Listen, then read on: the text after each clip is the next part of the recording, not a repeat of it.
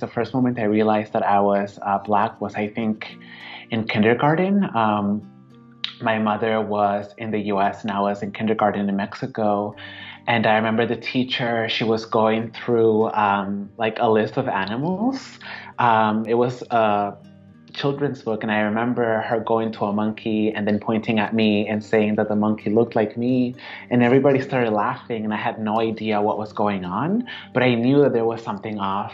And it wasn't until I got a little bit older that I realized that that was the first moment where I experienced like racialized violence in Mexico. And in my mind, I was like, oh, I'm not just indigenous, like I'm a Black Indian. That was Mexico City. I'm from Oaxaca. And whenever I would go to Oaxaca, I felt that I belonged there. And obviously, because I come from a predominantly Black pueblo, there's such a rich history of resistance between Black and Indigenous peoples there that I won't be this question mark everywhere I go. I used to ask my mom, like, okay, well, are we like descendants from like plantations, or are we descendants from like folks who ran away, or like where are we from? And she wouldn't know, my grandmother wouldn't know either. But there was an understanding that we were from somewhere else, and that was just kind of like the place where we're at now.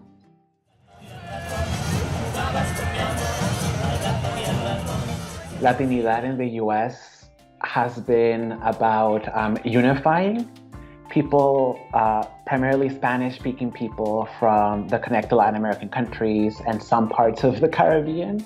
And because it's about unity, it doesn't allow us to talk about the nuances and how we came to be in different places. It refuses to talk about the slave trade. It refuses to talk about indentured servants from China, from Japan. And because it's so focused on right now, it dehistoricizes all of us.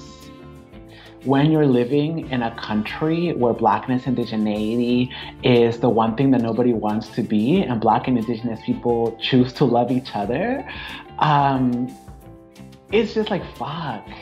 I am literally a descendant for people who have interrupted empire every single day of their lives. To celebrate Blackness means to know that empire failed.